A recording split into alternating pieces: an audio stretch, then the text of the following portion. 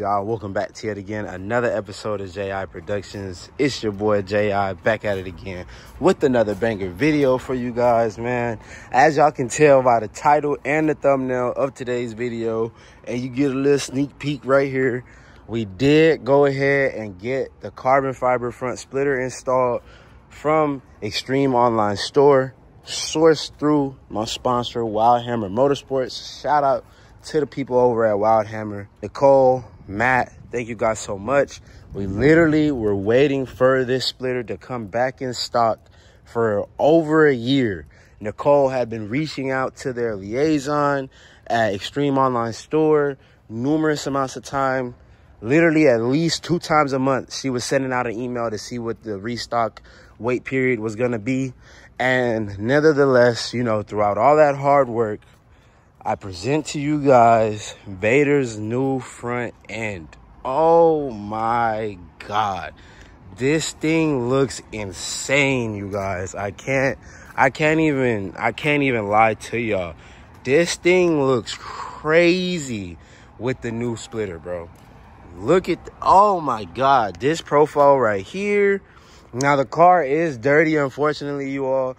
I haven't gotten a chance to wash the car. I haven't even gotten a chance to put the side skirts back on the car. But I had to show you guys what it looks like. Now, I'm going to keep it a buck. Y'all already know that I like to do the unboxings, the installations, and the review videos for you guys, so I can tell you guys everything up front so you know what to expect. Now, unfortunately, when I was installing this splitter, I did not plan on doing it the day that we did it, which was yesterday. So I didn't have any of my vlogging equipment with me, no cameras, no tripods, nothing. We literally were just knocking this joint out on my lunch break, and we ended up making way more progress than we had made in the initial days. So we ended up finishing it. With that being said, I'm gonna go ahead and kind of walk you guys through how the install went, tell you a couple things that you should be on the lookout for if you have a 1LE. Now, majority of these things are 1LE specific, okay? If you have a regular 2SS or a 1SS and you don't have a front splitter on your car already, it's literally just gonna bolt up. Simple as that. Now, if you do get the carbon fiber or forced carbon fiber variants of the splitter, you are gonna have to double-sided sticky tape or use some JIWILD to get your winglets put on the splitter, because there are no holes, there's no pre-drilled holes, there's no screws or anything like that, like on the plastic variant. So that being said, what we did on my car personally was we heated up some double-sided sticky tape. We also heated up the splitter itself, and we just stuck them onto the car. Now, this is definitely a temporary fix, because, you know, I do live in Texas, and with the Texas heat, that double-sided sticky tape is going to become a little bit less resistant, and it might, you know, it might just get caught in the wind and get taken right off. So what I am going to do is I am going to do some of that JIWILD very, very soon, just to be 100% sure that it's not going to come off at all. But one of the things that I do want to mention to you all, right, if you have a 1LE, there is going to be about 10 8mm bolts that go through the entire front splitter, right? Then there's about 5 rivets that go through the front splitter as well. And then there is a rivet right here and on the other side.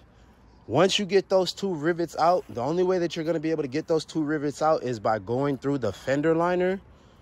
You can go ahead and get those rivets out. Then once you get those drilled out, you're going to have to apply mad pressure, kind of pull down and towards yourself, because right in this area right here, there's a bracket that I will put up on the screen. It basically, the front splitter slides into that bracket, and that bracket holds the front splitter in place. So with that being said, you're going to have to pry down and toward yourself to get it off. Then once you get it off, be prepared.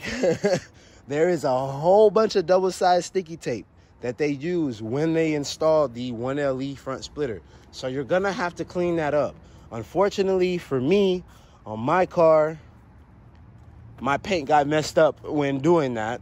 It is what it is. The bumper needed to be resprayed anyway. So, oh well. You know what I'm saying? It is a little bit of an eyesore for me personally. I'm not going to show it to you guys because at the end of the day, if I sit here and show it to you guys, then it'll become an eyesore for y'all too. So that being said, I'm just going to leave it as is. And we're just going to talk about how good the car looks at the end of the day. Sorry, y'all. I'm playing with the brightness because it is really, really bright out here. The sun is not playing no games. And I want you guys to be able to see. But then I don't want it to be too dark to where you can't see. One of my favorite angles with this front splitter, y'all, is right here. Let me see if I can zoom in. Sheesh, y'all see how the front splitter lines up with the dive plane, but then you still get that 285 30 20 poke. Sheesh. Oh my God, that poke is crazy, bro. It looks so good. It looks so good. I'm gonna be honest with y'all, man. When we first put this splitter on the car, I really thought that my tires were gonna rub against the winglets when you turn, but it clears 100%, just to let you guys know. But yeah, man, overall, all in all, the install of this front splitter, I will say it's not hard if you don't already have a front splitter on your car. If you do have a 1LE like me, it does become a little tedious, you know what I'm saying? Because at the end of the day, there's not that many videos out on YouTube. Honestly, I don't think there's any other than my guy Hot 1LE, well, Hot ZL1 now.